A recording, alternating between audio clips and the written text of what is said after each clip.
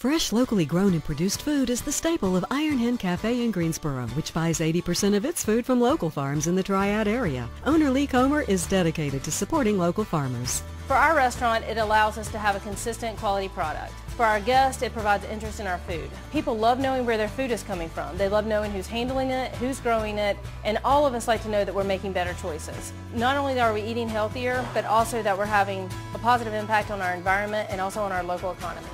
It's currently popular for all restaurants to say that they use local products, and we appreciate the commitment on the Iron Hen Cafe's part to actually use 80% local product, and that helps us sustain our business. The Iron Hen Cafe is open breakfast, lunch, and dinner. Come in and taste the difference for yourself.